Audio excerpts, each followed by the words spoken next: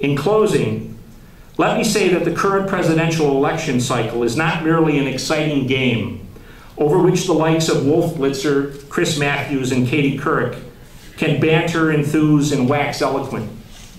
We are electing this year from two decidedly mediocre candidates, a president who will face unprecedented domestic threats from a religiously motivated enemy very unlike any we have previously fought. I believe that foreign policy is the ghost at this presidential campaign's banquet, that all know is present, but everyone pretends not to see. The questions above and myriad other specific foreign policy questions ought to be repeatedly asked of the candidates until they give direct answers. My proposed answers clearly are not definitive, but any candidate that answers the questions above in an evasive or dismissive manner would show Americans his intention to continue the full war intervention that is now bleeding America in terms of lives, money, and political cohesion at home. And such a continuation will ultimately lead to a disaster for the future of Americans and their ability to live as they choose and not in conditions imposed on them by their governing elite's willful self-deception and national security threats that have long gone unaddressed and that will now no longer wait. Thank you very much.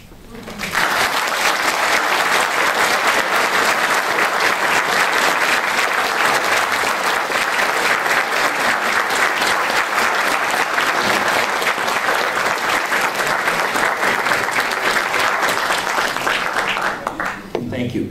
I'm happy to take questions or duck tomatoes or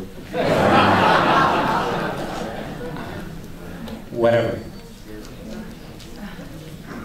Sir. Mike, we got shoe stores in Grand Rapids. Sorry, I ran immediately. There's a men's store in our hotel. They had every kind of men's clothing except you didn't sell shoes. And I only had 40 minutes. Perhaps not downtown. Have you made a calculation of the cost of the interventions which we have made? I've brought up on the idea that we can't have guns and butter, and we've got now guns and butter and $140 barrels of oil. Yes, sir. Have you made that calculation? I think you can't have, at least at the level we're spending now, sir, you can't have guns and butter. Our military, God bless them, is now stretched to the point where it's about to crack. If we weren't, and I have to say from my own perspective, if we weren't shamefully fielding mercenaries to fight for the United States, the American military would have cracked already. We have to make a decision. This can't go on forever. I think Secretary Gates has been extraordinarily frank publicly about this. It can't go on as it is. I'm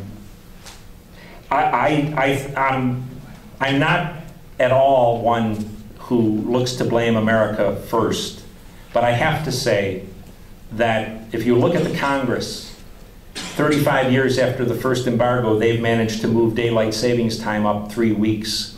There's a certain amount of fault there. I don't know how to get around it, but I think we have to come to a crunch point very soon, sir. Certainly within my lifetime, and I don't know how to even wake people up to do it. I don't know what kind of a shock it will take. Ma'am. What role do you perceive the military-industrial complex and their lobbyists to be playing in this mess? I was fortunate enough to sit at a table with... Repeat the question. The question was about what role does the military-industrial complex play in this mess that we're in. I was fortunate enough to sit with Colonel Hohenstein and Mr. Cook before coming over, and we were talking exactly about General Eisenhower's warning. And I think if you just simply look out at what you can read on the Google every morning, we have very few soldiers and we have a lot of weapons we can't use. They keep buying aircraft we can't use. They keep buying aircraft carriers and nuclear submarines. I think we're in the thrall of these people. I don't know how to break that one either, ma'am, but I think it's very clear we're in a manpower-intensive war.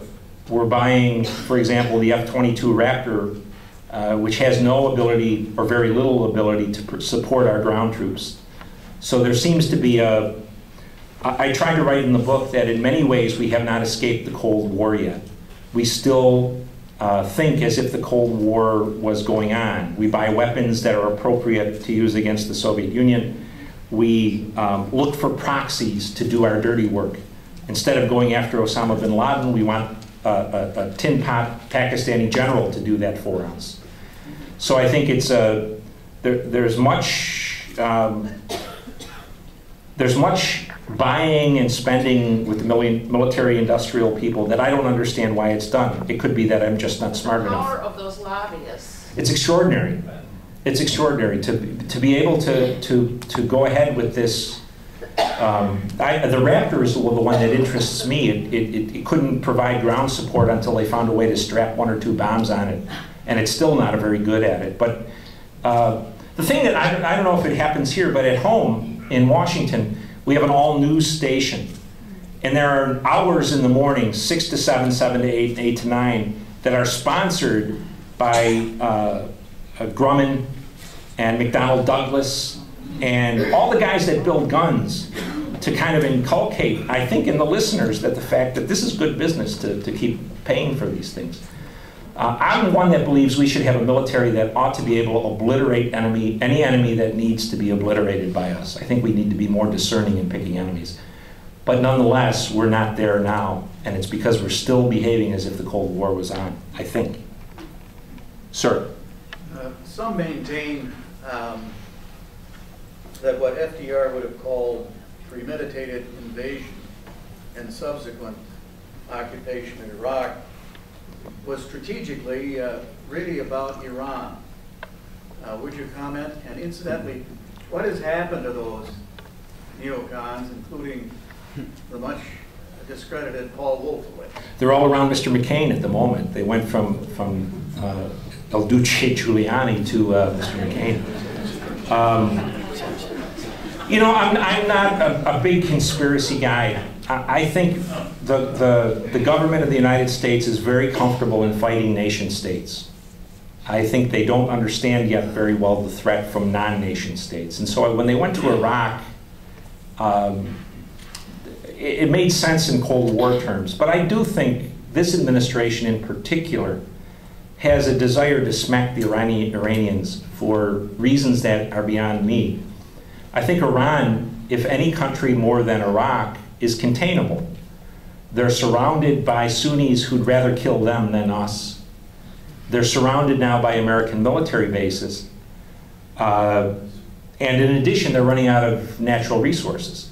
In 20 years, they will have very little left to export of natural gas or oil. But as time goes by, it looks like Iraq was a step toward Iran. I don't know how it's going to work out. I keep hoping that we're myopic. You know, we hit Afghanistan, we hit Iraq, we'll hit Iran. Sooner or later, we'll get to the real enemy and hit Saudi Arabia. But that's pretty far in the future, I'm afraid. In the back, yes, sir.